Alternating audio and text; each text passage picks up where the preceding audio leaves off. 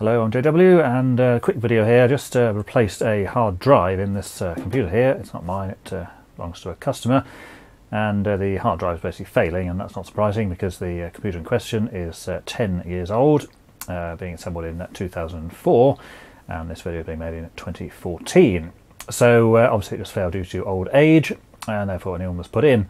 And you might be wondering why someone has a computer that's 10 years old. Well, the answer is that it's not just a computer for using, it's part of another system of equipment, and without the computer, of course, all that stuff doesn't work, and replacing the whole thing would be horrendously expensive and inconvenient, and therefore putting a new hard drive in is the obvious solution.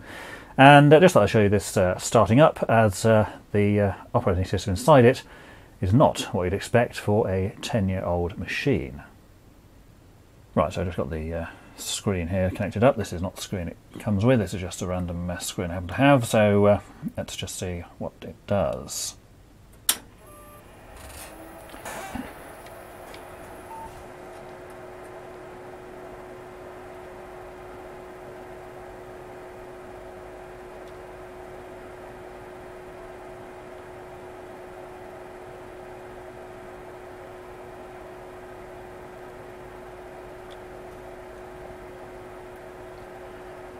So there you go, it's Windows, but not the Windows of today, of course. It's, have a look in the old menu there.